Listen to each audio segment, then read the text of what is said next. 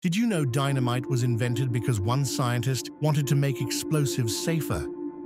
In the mid-1800s, Alfred Nobel was experimenting with nitroglycerin, a powerful liquid explosive that was extremely unstable. After a deadly accident destroyed his family's factory and killed his younger brother, Nobel became determined to control nitroglycerin's power. In 1867, he discovered that when nitroglycerin was absorbed into a special clay called kieselguhr, it became much more stable and easier to transport. He shaped the mixture into small sticks, added a fuse, and called it dynamite. This invention changed construction forever. Tunnels, railroads, and mines around the world suddenly became possible. Nobel earned a fortune from it, and later used that wealth to create the Nobel Prizes.